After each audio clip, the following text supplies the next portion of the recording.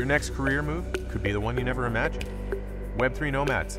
Everywhere jobs for anywhere people. All right, welcome back.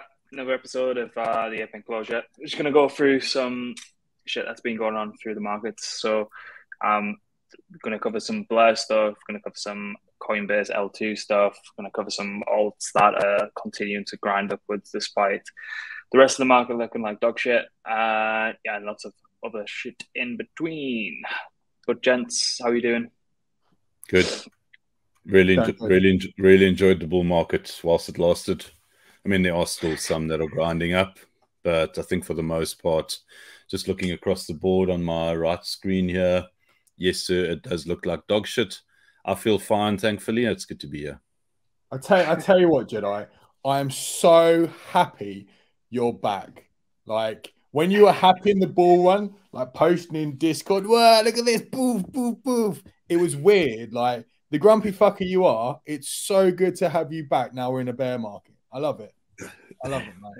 I missed you. It was fun. I mean, I love running commentaries and kind of like being bullish on something and then like 2 minutes later being very bearish about it, getting a hard time from mates, but it's all in good spirits. And at the end of the day, it's lovely when things go up, isn't it? And making a bit of money, and it was great. This post. I trust you to bring this post up. This was a great post, by the way. Great thread. Well done, sir. Well done. Yeah, it was. It didn't actually take that long. A lot of them were on the watch list anyway, so it was quite interesting to just kind of dig them out and see. What's really interesting is where you see a lot of the engagement come from.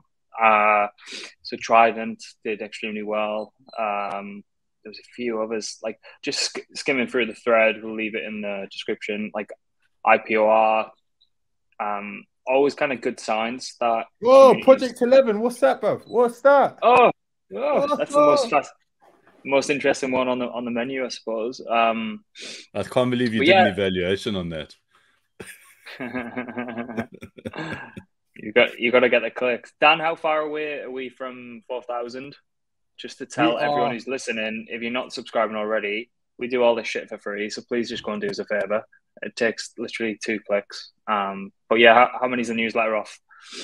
We are, as of 8:20 a.m. UK time, we are 100 subscribers away from 4,000 total subscribers. As for just this month alone, we are 9 subscribers away from 1,000 subs in less than 30 days because February has less than 30 days. That, ladies and gentlemen, is a feat in itself. Nice. So 33% increase in a month, which is good. Moving in the right direction. 40,000, then 400,000 next. So, but yeah, if you could do us a favor, if you're listening, it's literally in the description. It mean an awful lot to all of us 3 on here to just go and subscribe. And while you're at it, if you're watching the YouTube as well, you can just go and hit subscribe on that. As I say, this is all for free. We don't charge for a newsletter. We don't charge for any of this shit. So all you have to do is just press the button. So now that you've done that, we'll start getting into some juicy content. I suppose we'll get into like a couple of picks from the newsletter. So the last one that got released yesterday was based around NFT marketplaces, Blur, OpenSea, and then there was a little bit of getting into Coinbase and the new release of the optimistic rollup built using the Optimism stack. But Dan, what's the kind of premise? Just don't need to kind of read it word for word, but just so people can get an understanding of what they'll be kind of reading throughout. Basically, the TLDR is Blur is absolutely smoking OpenSea. SudoSwap is down only despite being super good tech. And then there is a little gem, ironically called Gem, which is going to be has potential to be one of the best NFT aggregators, as it's going to aggregate over 150 different marketplaces into one. And they look like they're targeting degen traders and sweepers. So it's for the people who are getting absolutely wrecked on Blur, as like the Bored Ape Yacht Club whales messing around with the prices up and down and all the bids, which you can see from their wallets if you follow it. And I think they'll be the ones to capture that kind of market. Gem was also bought out last year by OpenSea. So I think this is also going to be OpenSea's redemption arc. But yeah, that'll be quite interesting. We go into a little bit of detail on Coinbase, but this was released literally about 20 minutes before Coinbase dropped. And then I had the pleasure of spending an hour and a half with Bankless, watching them shill their bags with the guy with Jesse from Coinbase. So that was a lovely evening. I'm just glad it wasn't Friday night. Yeah. You know what, Dan? Every dog has his day, and we'll get ours. So don't worry about it, Dan. Take the virtual hug. There we go. Everything will be fine, sir. So I suppose the biggest news, as Dan was saying, in the last 24 hours is Coinbase, which could be perceived as a Web2 finance company, have now started making inroads, and they're releasing their own layer 2 built on top of Ethereum using the Optimism stack. What's the kind of sentiment from, I suppose, go Jerry first? I mean, I'm not a fan of that platform. Never have been. But, you know, kind of putting that aside, they've really hit the nail on the head with this one, I think. They are essentially positioning themselves to be a major player in the space. I mean, they've just been down only since listing. I mean, they were the top in, you know, what was the last bull run. I'm sure there's an argument as to, you know, like whether the bull run from last year is over or not, but that's another discussion. But I think they were the top.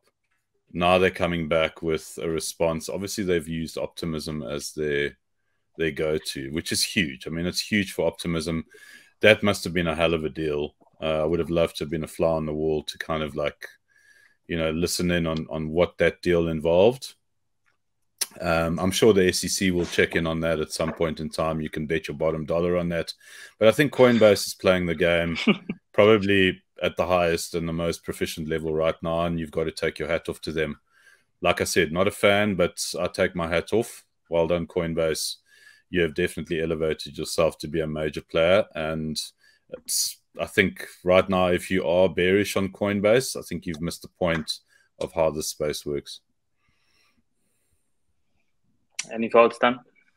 Yeah, I think they've literally just gone from, this is their like 0 to 1 moment where they've got like a bajillion users already. And like they can literally just exfer, like, I don't know, let's say they got 1 million users. They can literally exfer 1 million users from being like exchange users to actual on-chain users using their wallet and their tech. So the battle to onboard 1 million more users into the wonderful world of crypto, I think, has just been won by Coinbase. So now it'll be the battle of the bald heads, Brian versus CV. Which one gets shinier? Whoa, there we go. Oh, too bright. Put it away. So my kind of take on it, and just to refresh those numbers you just said, Coinbase has got around 101 million verified subscribers, so who have actually went through KYC and that process. The whole DeFi space has probably got around 1 million, probably sub like just under 1 million active users. So it's several orders of magnitude higher, and even if they can capture 2 or 3% of their user base and have the kind of onboarding that is removing the whole idea of kind of account abstraction, where you kind of take away the idea that you're actually using crypto. If they can capture 1 or 2%, then they're going to 2 or 3x the DeFi space. So in my opinion, great. I'll get into kind of my idea of why they've chose Optimism in a minute. I think building on top of Ethereum, definitely a good thing. It feels like the US's response to Binance Smart Chain, in a sense. So Binance, big exchange, they've got their own chain now. Coinbase, biggest exchange in the US, I think, is going to have their own kind of place in the market. I think it will be good for DeFi products and projects that want clarity and regulation and all that kind of stuff that comes alongside being associated with Coinbase. But I think their idea of of what will be built on the chain is going to be completely different to what actually will be built on the chain. I think they want to, like, from listening to them on Empire, they were kind of saying they just want to kind of focus on products that people actually want to use. I think they're going to quickly realize people want to gamble and people want to just be complete degenerates regardless, and they're going to just chase all the money, and they've kind of got these rose-tinted glasses on of what they think like the whole crypto and Web3 space will be. So I think we'll get a shock there. I think it's a great power move. I think a lot of people had written off Coinbase, myself included, last year. This is a good step in the right direction. I would be a bit concerned if you were using a large amount of capital on the chain and someone comes in and says, look, you better put that blacklist on that wallet right now. That's a bit of a concern. I don't know how it plays out for USDC. I think it's just increases their mode even more, having a kind of native stable coin on a specific chain. And my thoughts around why they've chose to use the Optimism stack, and I've seen a few people crying about why they haven't used Arbitrum and things like that. A16Z, one of the biggest investors in Coinbase, are also one of the biggest investors in Optimism. So, and that's not something to be kind of overlooked, in my opinion. Like the two press releases, Coinbase's $5 billion bonanza is Exhibit A as A16Z doubles down. That was on May 25th, 2022. And the whole think piece from Chris Dixon on why A16Z invested in Optimism. So look behind the curtain a little bit, you can kind of see what's actually going on. You could probably have seen this coming as well. Like if you really actually like, it's that age-old thing. If you properly paid attention to some of these clues, this was like inevitable. And like even in the Optimism chart, when you go back and look at it, you can see that price was going up in like a very suspicious way because there technically wasn't really much OP news happening. Because like the second part of the airdrop was a bit of like, basically a bit of a wet fart, really. Didn't really do much, a bit of dumping. But you could probably have put 2 and 2 together to see this. Don't know what's going on my deck screener, but yeah, I know what you mean. It felt like it was running without any kind of user activity or narrative, you know, and everyone's. But that on the weekly looks, well, it's going to close its all-time high on the weekly. I mean, Dan's been saying that it's going to go to $4 for ages now, you know, and it's kind of like, it's exactly what it's doing, isn't it? Look at it. It's going to $4. Conservative first blow off top will be to about 4.2 bucks, according to like Fibonacci lines, depending on how and where you draw them. That's at like the 1.618 zone. So 667 million market cap at the moment, which realistically, what is Binance's market cap at the moment? I mean, BSC Smart Chain, what's that at? Well, kind of bit difficult to compare, really, isn't it? Oh, can't you? Okay, all right. So would that not be it's just because BNB was effectively one of the top 5 tokens prior to Binance Smart Chain even being a thing. And I suppose there's a lot of different connotations and use cases of BNB as opposed to Optimism, which doesn't even get used for gas. Gotcha. But $6 billion like 6 billion? Is that too much? In this market, I'd say so. But it'd be interesting. I was looking at stablecoin inflows to Optimism, and obviously you just want to track USDC because the rest are effectively redundant at this point in time. But yeah, we've had a 5% uptick. I expect this to increase because it's just going to be kind of an echo narrative. If there was going to be a selling news, I think it would have been yesterday. Or a lot of people were caught offside and didn't know this was coming, which I don't really think is the case, given the kind of press releases all kind of coordinated and the YouTube podcasts and things like that all coordinated around the same sort of time. So I don't think that news was kind of kept as close to people's chests as physically possible. So yeah, to keep an eye on Optimism inflows. Seems like a little uptick over the last week. I'd expect that to increase. Kind of seeing, I don't know why this is doing this on deck screener, but is it broke? I don't know. But yeah, even like listing, when it first listed on the decks, it just had that massive wick up. It's annoying. So now you've got to spend I don't 20 know. minutes like scrolling in. Good luck. I'm not going to do that. But anyway, if you look at like OP, it's obviously catching a bid off the back of that. Next unlock isn't for like 100 days or something. When I was looking earlier on token unlocks, I'll get into a couple more coins that are kind of reverberating off the back of that in a bit. But is there any final points on that? I think it's really net positive. I'm just kind of a little bit wary of the implications further down the line from a regulatory perspective. But I also kind of respect how Coinbase kind of probably the market leader in actually going head to head and toe to toe with and confronting the SEC on their like overreach. So kind of, I think chat of the week is Brian Armstrong personally. Yeah, I think this is good. And I think what they're doing is they're not maybe like going to avoid regulation, but they're going to like play around it, I think, by like literally taking everybody off the exchange and then putting them on chain. And the fact that they're not going to be doing a token is extremely smart as well. Yeah, completely agree.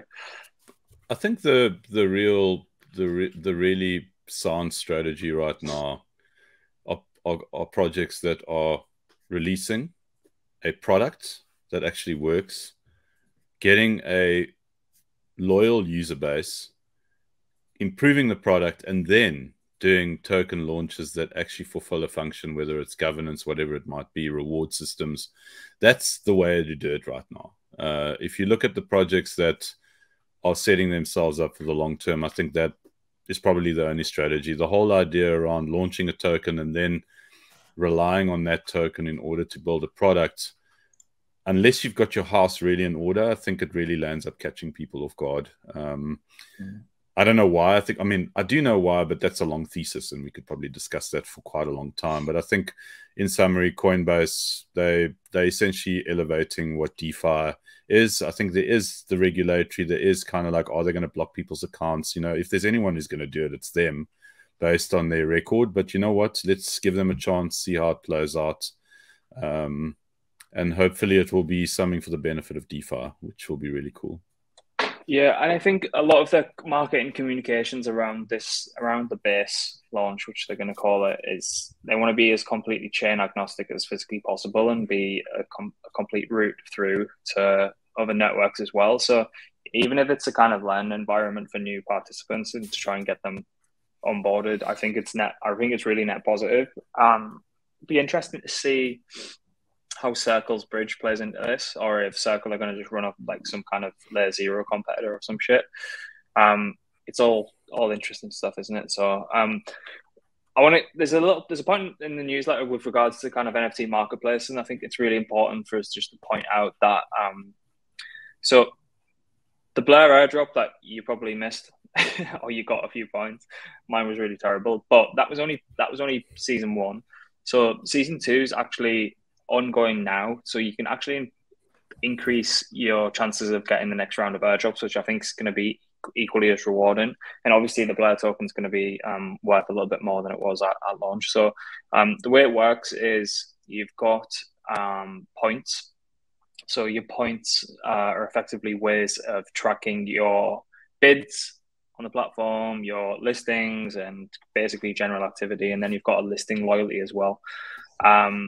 So the way it works, if you're completely unfamiliar, it's just basically, I don't know, if we have a look at some Azukis for a second, you can effectively go into an Azuki, where is it? Bids. So for a floor price Azuki, you can effectively then go in and set your price. So where am I looking here? Right. Okay. So floor price is 14.94. Like that's the top bid. And then you can see you've got a size 58 orders totaling 866 ETH. If you're saying I'm not happy with paying 0.94, there's not much of a difference between that. But you could just put in a bid at 14.93. So it's just a basic kind of bid and ask kind of system. But if your bids are in the top 1, 2, and 3, even if you this is where it gets a little bit funny, and it's a little bit of kind of liquidity farming, liquidity mining, I suppose. If you're placing bids in these areas where they're close to the ask price, then this completely tallies up on your points. And for the next couple of weeks, they're going to be double points. So problem is, if you're setting bids along this range and someone accepts, then you're going to be buying the NFT effectively. So if you wanted to look at lower priced collections and you were trying to kind of strategically place bids where you were racking up points but they weren't getting accepted, I think that's the game at the minute. And you know, if it's as big as the last one, I think it's worth a couple of hours a week just trying to do this and trying to learn different strategies around doing that. And even on the listing side, it doesn't say how many points you're going to get per listing NFTs, but if you are listed on OpenSea or, dare I say it, Sudo or X2Y2 or LuxRare and things like that, you might as well just, even if you don't want to use the platform full time, just list on here if you're still trying to get a sale and still trying to kind of earn some ETH back from your NFTs. And you can always set your asks higher than the current bids. And whilst you're actually listing, you're going to be earning Blur points as well, which will increase your likelihood of getting a larger amount of Blur tokens on the next airdrop. So this is, I think they're going to eat everyone's lunch. I think this will be the main place. I just think it's the same as anything. I think this OpenSea is to Coinbase what Blur is to Binance, in my opinion, just like the usability and how great each platform is. I think these guys know what they're doing. I think they're going to be extremely successful. So it might be worth just kind of trying this out. But be aware, if you are setting bids close to the ask price to try and earn extra points, you might land yourself in a position where you are purchasing that NFT.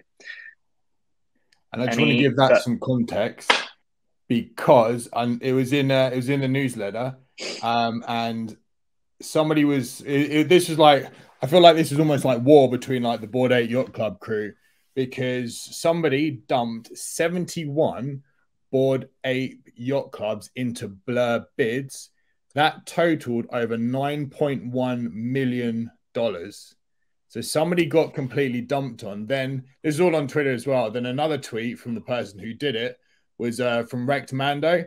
And he said, after a lot of thinking today, we decided to utilize current NFT liquidity and take profits on our apes and our mutants. So basically, they managed to go and absolutely wreck somebody. But they took over 9.1 million profit. And what's really, really interesting with the Blur airdrop, if you follow any of the guys who made over 7 figures on this airdrop and you track their wallets, you can actually see how they're doing it. So for example, Mackie Big Brother, he's just under 600 NFTs bought and sold, and he is just farming the shit out of it. And he got I think on launch is about like 1.5 million. It's absolutely insane. Do you guys just want to riff a second? I've just got to answer the door. 2 seconds. Continue. You're on mute, Jerry. Did I? In terms of them selling off those Bored Apes, I mean, is there an indication as to what it is that they paid for them? Did they actually like make a profit on them, or is it just essentially like, you know, just letting go of them? I think this crew has had them for a while. So Rec Mando, he's the founder of Canary Labs, DGen's NFTs, Rec Guy. He's on Rug Radio and Rect Radio as well. So I think these guys have been like long-term collectors. From what I've seen on Twitter, they're like long-term supporters of like Bored Apes. And this is just a small part of their collection. So I think they saw the opportunity to make almost 10 million in one click, and took it. Plus the amount of points they're going to get for the Blur for the Blur airdrop will be huge. Yeah, you know, the thing is, it's comes back to just a topic of conversation and something that I've written about in the past, is that I think it's great that guys are able to play this level of game, and you know, we obviously get to get insight into this whole thing. But what's interesting about it is that, and what I don't like about it is that it's very like exclusive, right? And I suppose that's what markets are. They are very exclusive by their very nature. However, I also get the kind of like the urge to want to mix it up and change it, you know, and kind of like give the small guys an opportunity to get that breakthrough that they so desperately need, so that they can also start playing these games. I mean, obviously not everyone's going to be able to play it, and rightfully so. But at the same time, I believe that, you know, protocols like this get the opportunity to empower smaller guys to, you know, make it along the way. And I think that maybe there needs to be a relook at how this point system works. That maybe there needs to be like a distinguishing factor where a smaller guy is looked on. Maybe a lottery system, maybe like but a lottery system that doesn't just single out one person, but might single out 100 people, and they'll end up getting a 10x on what it is that they had on their points. And then they too get an opportunity to kind of like come in with 1 million points and, you know, get an airdrop of 1 million blur, and kind of like imagine what that would do for the brand, first of all. Secondly, what it would do for the context of DeFi and, you know, decentralized, empowered platform. I mean, I am a DeFi maxi after all, so why not do that as a protocol? I mean, you're going to just land up looking like a rock star at the end of the day, and people are going to land up using your platform even more, because now it's like, it doesn't matter if I'm playing with $200 or $300. I might land up winning this lottery and, you know, put myself in line for life-changing money. And they can do it. It's not difficult. They could easily do something like that. Yeah, I mean, if you saw like a crew of people flipping the smaller NFTs, because that's what their budget can, or literally their budget affords, that could be an interesting way of looking at it, rather than having like total volume, because that guy would have got like 9 million in volume. Let's just say, you know, someone like us is flipping like, you know, the Krakens or whatever. It's a much smaller price, but if we've got a lot more interaction, that could be someone's like, okay, cool, these guys are actually doing something. You know, these guys are promoting it, they're using it, and they're probably like shilling it to their friends. Correct. But I think instead of playing their game, you play your own game on it, and you work out what your game is. It'll be interesting to see. I mean, you know, like Grant was saying, these guys know what they're doing. They know how this thing works, and it's cool. I mean, I love this. I love the way that the NFT space is just really growing, and all these new ideas are coming to the fore. And it's, you know, it's just, we need more of this kind of stuff, and long may it continue. So, Dan, before we get into a couple of smaller projects and like releases and a bit of alpha and things like that, I've seen you posting a couple of bits this week of what's the current infrastructure play for ordinals, like the Bitcoin NFTs? There's a wallet that's active and a marketplace, I believe. So, I don't know if you have. Yeah. So, like in last week's stream, I obviously like was saying that, you know, you're stacking sats, which was like a massive. I obviously didn't get back, because I'm an idiot, but that was a massive like. Stacks is being the layer 1.5 of Bitcoin. So if you wanted a layer 1.5 on Bitcoin or a play, that was probably the one. And we all know what happened to the price of Stacks, because, you know, we obviously called it here first, ladies and gentlemen. We are now market movers. Xverse was the wallet that is now makes it really simple to like hold Bitcoin, hold Stacks. It's really easy to like go and then mint and create ordinals on something called gamma.io. And literally, instead of like faffing around with all these like nodes and like OTC deals and shit like that, on gamma.io, you literally use it like a marketplace. It's got a clean UI. It's got, you can literally do it in 4 clicks, you're there. It's so simple. Nice. And if you scroll down a little bit, I think there was a couple of like interesting collections that are there. Or if you go to Minting now, where's that? Oh, live auctions. Yeah, some of them are pretty. Yeah, like there's some wicked ones. Like there's a very interesting one called like Crypto Cox, which is basically like a really massive muscular cock, which has got like massive biceps as well. It's crazy. I couldn't believe it. Maybe we'll get pulled down off YouTube. We've put that on. Right.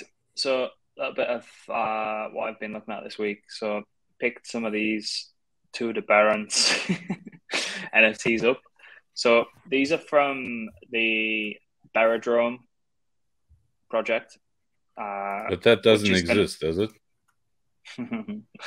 Yeah. So these are going to be they seem like the most active project that is getting built on Berachain.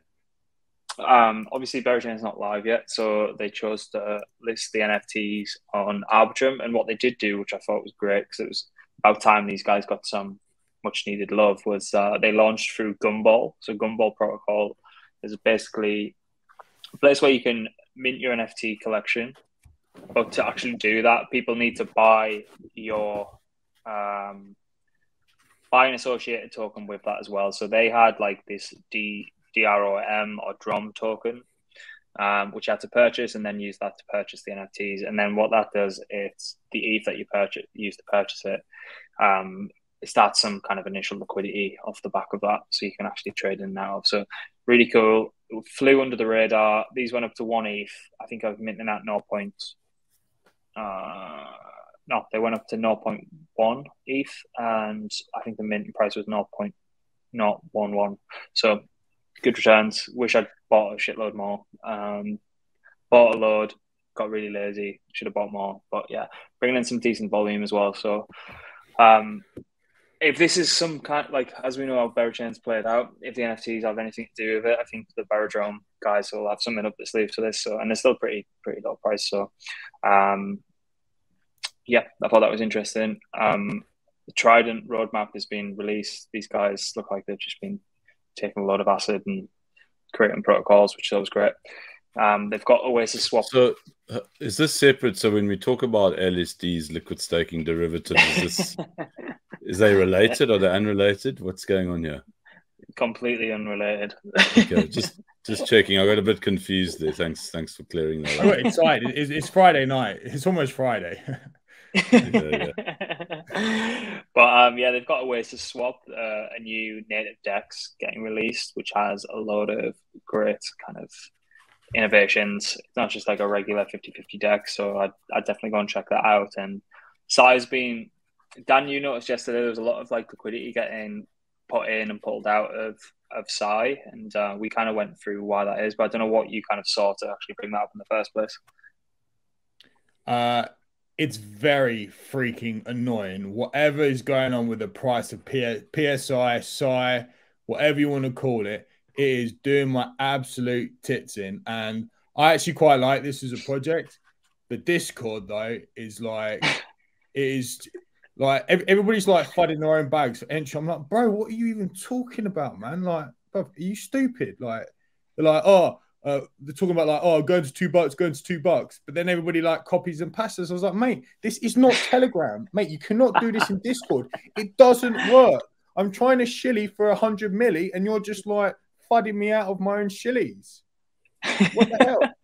No, on it. I think it's probably got to do with like the fact that they're looking to get exchange listings. Obviously the Gate IO ones come in. So I'm not sure if it's a bunch of just like volume washing to like boost the numbers, but I think long term this is going to be quite a smart play. I don't think it is. Well, I know for a fact it isn't volume washing. Ignore me. The Gate IO one is like, if you watch our interview with Monolith from Trident, which was a couple of weeks back, that's on YouTube. So we'll try and tag that so it pops up at the end if anyone's interested. Basically, what he said is, with the initial funds raised, there's no way they're going to go and pay for exchange listings. They said they're a relatively small team. They're going to just bootstrap the hell out of the treasury. And if people want to list them, then that's going to come at their own kind of time and cost expense. It's not coming at the expense of the treasury. And what's great is when you become just completely undeniable, those kind of exchanges that want you to list a token, because a lot of them, a lot of how this will happen, right, is that they'll want a large portion of the tokens at launch, or market makers will want a large portion of tokens at launch. So let's say like market maker comes in, and we'll use Sai as an example. Right, we want 2 or 3% of the supply at $1, and then we'll market make your token. But at the end of like our contract, we'll have the option to purchase all the tokens outright at the initial agreed upon price. So they're incentivized to kind of drive price as high as physically possible and make markets, because they know they've effectively got a call option at the end of the contract to purchase those tokens outright. Similar sort of thing which happened to Stargate originally, where not originally, a couple of weeks back, where they effectively said we're going to incentivize market makers on centralized exchanges at the price of, like, was it 170, 180 or something like that? So market makers are incentivized to come in, effectively get a call option at 180, and whatever they can kind of push price or buy price, or like absorb kind of sell pressure to make the token price continue upwards, or even stick in a range so they can earn fees on both sides of the spread. They're incentivized to do so because they've got effectively got a call option at the end of the contract where they can purchase the underlying tokens for a set price. So, but yeah, they definitely won't be doing that. That's for 2 reasons. 3 reasons. I know that I know for a fact they're not doing it from behind the scenes and speaking to them. 2, they're not going to pay for exchange listings whatsoever. If people want to list them, then go ahead, go and do it. You're gonna have to buy the tokens on the open market, like we've seen with the Gate.io one. And 3, they haven't leased their own DEX, so they're not going to rinse a lot of funds and fees through Uniswap when it's effectively a community LP, because they haven't actually released the full LP yet on their own DEX. So 3 reasons why that isn't happening, but definitely something to pay attention to. I think we pulled up the transactions, didn't we, Dan? There was like a couple of like some really large liquidity deposits and withdrawals, but they're all coming in a block or 2 after each other. So I think it's because liquidity is relatively low. It's on UniV3, and people are using kind of just in time liquidity, MEV there, to try and like snipe liquidity at a specific price and get their liquidity in at a specific price, then remove liquidity in the next block and take up the lion's share of the trading fees. So, and also liquidity is relatively low. So, and I also think people are removing liquidity to then go and deploy the liquidity on Oasis Swap, where they're going to be earning a couple of the new ink fees and things like that as well. So, interesting one. Keep an eye on it. If you miss Magic, then this might be your second chance. Is it too early to talk about ink and Oasis Swap? Yeah, I want to see it first. I mean, I know the dynamics of it, but I want to kind of see it, and we can bring it up on stream and stuff like that. But be interested to see how that plays out. All right, let's do that next week. Nice. So I suppose off the back of our Coinbase and Optimism discussion, it seems like we've already pulled up the Optimism chart, which seems like it's going to continue running. It was at $3 a couple of minutes ago. Now it's at $3.12. So I think that'll break all-time high over the weekend. Velo, obviously one of the kind of blue chips on that, is just continuing to grind higher. I mean, it's tapped out there, nearly 26 cents, and 38 million market cap. So keep an eye on that as well. Any other charts? There is one. There is one more chart, if I can pump my bags, which has been performing extremely well. It looked quite wobbly at one point, didn't it? Sort of like, and then it's just really done well over the last month. Yeah.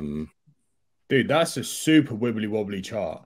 Like, there is no like structure to that. It's just like whoop, fall off a cliff. Oh no, we like this again. Whoop, fall off a cliff. No, whoop, we really like this. Whoop, fall off a cliff. Massive but this chart is very, very reflective of where the market is right now. I mean, it really is schizophrenic in every sense of the word. I mean, markets are schizophrenic by their very nature, but this one is just, I think, the best reflection of what's been happening, especially over the last month. I mean, you look at Arbitrum charts at the moment. Yeah, this is, how do you hang on to that? You know, like at that low of 1.5. and not sell it and run for the hills. You've just got to understand that the second and third order effects of Shanghai and its effect on exchanges that can effectively provide a good marketplace for good staking derivatives. And then also Balancer is a DEX that is beginning to get some real traction and some real great innovation happening there. And if you're comparing the two, I suppose Balancer is curved to where Aura is to Convex. And Convex is slowly running out of emissions to just start like to kind of incentivize people. And there is like, I don't know if it's soft or hard cap, but those emissions, I don't know how they're going to kind of pull it off. I'm sure they have a couple of tricks up the sleeve to kind of get around that. But if there isn't incentives for people to lock their CRV with Convex, then I don't know. I think Balancer and Aura can definitely, well, more Aura than Balancer, but Aura can certainly come into play there.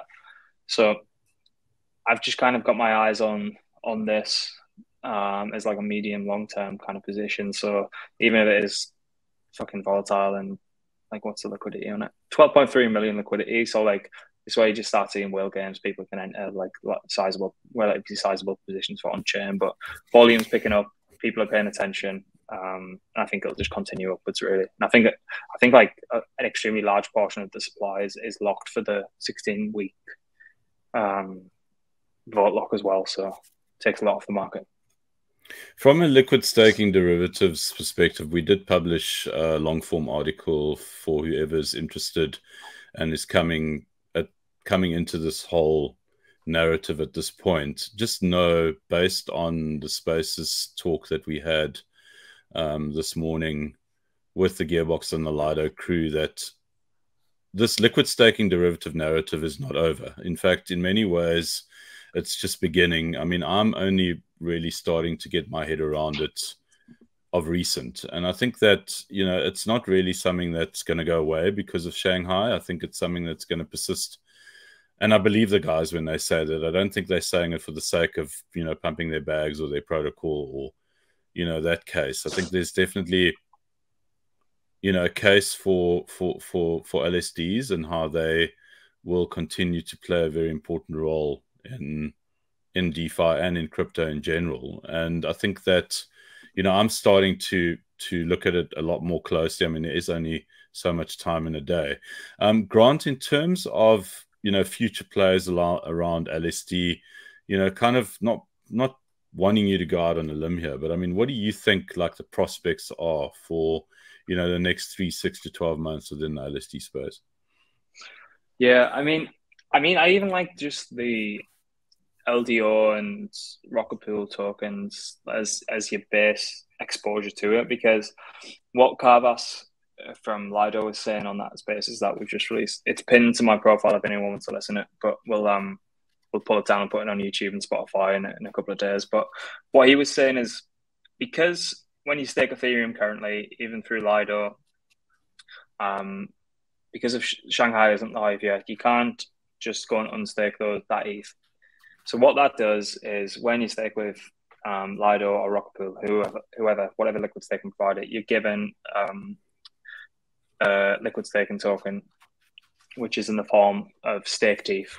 With if we're sticking with the Lido analogy, that staked ETH is technically supposed to be 1-to-1. So how do you keep an asset 1-to-1 to its peg? You have to incentivize an extremely deep set of liquidity, and that's being currently done on Curve and through Convex and Aave and places like that, where the staked ETH and ETH liquidity pool for people to trade in and out of has to be as deep as physically possible, because if someone wants to exit the staked ETH position, they can't just withdraw it from the beacon chain effectively. They have to go and sell it on the open market, and the places that house that are obviously Curve and Uniswap, and Balancers can start getting a real big uptick as well, which is, I'll speak about that in a minute. But so how do you incentivize really deep liquidity? You pay people. It's pay to play, isn't it? So for the past like 18 months or whatever, Lido, Rocket Pool, and whoever else in the liquid staking market have been incentivizing liquidity by giving staked ETH and ETH or Rocket Pool ETH liquidity providers additional rewards in the Lido token or the respective Rocket Pool token. So what Carvas was saying is that's great, and it's a great kind of bootstrap mechanism, and also to kind of incentivize deep liquidity, and also to distribute tokens evenly across whoever wants to keep them. But when withdrawals go live following Shanghai, obviously it's going to be a little bit slow at first, and like works on the whole principle of like a queue system. But because people will actually be able to redeem one-to-one through their liquid staking provider and not have to sell on Curve or on Uniswap or on Balancer, what that does is Rocket Pool, Lido, and all the others can take their foot off the gas with regards to emissions. So you're going to see a much greater drop-off in how many additional tokens come onto the market from these tokens. So kind of factor that into your whole thesis around how the rest of the year would play out. But if they've been paying out a shit ton of tokens every 2 weeks on Curve bribes and gauges and Balancer and Uniswap and shit, like, well, not Uniswap, but and all that kind of shit. But so there's going to be a huge drop off in emissions. It's already started to dwindle drastically because people will actually be able to redeem one-to-one. So that's something to keep an eye on. I think second and third order effects. I think the staked ETH and Rocket Pool ETH liquidity pools on Balancer, UniV3, potentially through Arrakis. Tapioca are going to have staked ETH and Rocket Pool ETH lending and borrowing markets. Gearbox effectively being able to leverage even those LP positions that I've just talked about as well. So all these protocols that can tap into that, and they also get the added safety of knowing that if staked ETH does depeg on the DEX, they can actually just buy it and redeem it for the ETH because Shanghai will be live and withdrawals will be open as well. So there becomes a real good arbitrage opportunity, which will get gobbled up as soon as physically possible, I can imagine, because it's fully redeemable for the underlying ETH. So it just bakes in what people might see as medium risk now. I think it just drops down that kind of that level to kind of lower risk as well. So and anyone who can benefit off the back of that, all the protocols that provide staked ETH and RETH in as like a composable layer on the protocol, I think they'll benefit massively as well. So I hope that wasn't too much of a ramble. I mean, I think essentially what you've just done now is that you've summarized in many ways probably 5 narratives that are currently underway in the DeFi context, and pretty much all the big players that are contributing to that. So thank you very much for that history and future lesson, sir. I think in many ways, like the way that I perceive it and how I make sense of it, kind of like in my mind, is that this is almost like a level 2 CVX, CVR, kind of like CVX dynamic, around how you can create, this annuity income play.